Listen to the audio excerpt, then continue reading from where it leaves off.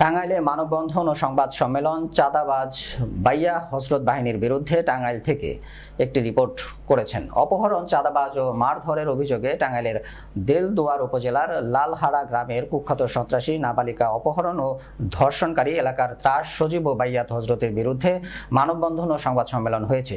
সোমবার সকালে টাঙ্গাইল প্রেস ক্লাবের সামনে এই মানববন্ধন হয়। পরে টাঙ্গাইল প্রেস ক্লাবের সংবাদ সম্মেলন করেন একই গ্রামের আজম খান সহ গ্রামের কয়েকটি পরিবার। সম্মেলনে লিখিত বক্তব্যে আজম খান বলেন, আমার এক ভাতিজি গত 28শে মে বিকেলের দিকে বাড়ির পাশে এক দোকান থেকে কিছু জিনিস কিনে বাড়ি ফিরছিল। তখন এলাকার সন্ত্রাসী বাইয়া হযরতের ছোট ছেলে সজীব তার সহযোগী নিয়ে ভাতিজিকে তুলে নিয়ে যায়। এই ব্যাপারে বাইয়া হযরত, সজীব সহ 4 জনকে আসামি করে দেলদুয়ার থানায় মামলা করা হয়, কিন্তু মামলার অন্য আসামিরা পলাতক রয়েছে।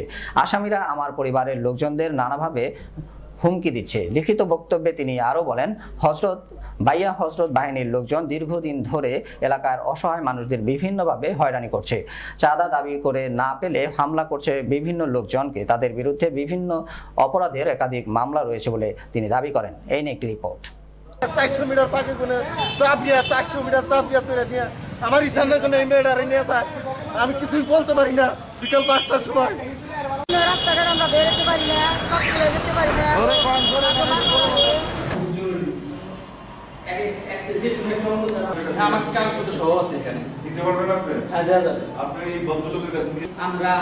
আপনারা উপস্থিত হয়েছেন এবং এজন্য আন্তরিক ধন্যবাদ ও কৃতজ্ঞতা। কার্যক্রম হচ্ছে তারা স্কুল, কলেজ, পড়ুয়ামে প্রাপ্ত করে, এমনকি দিদিরা পালিয়ে যায়, কিন্তু বর্তমান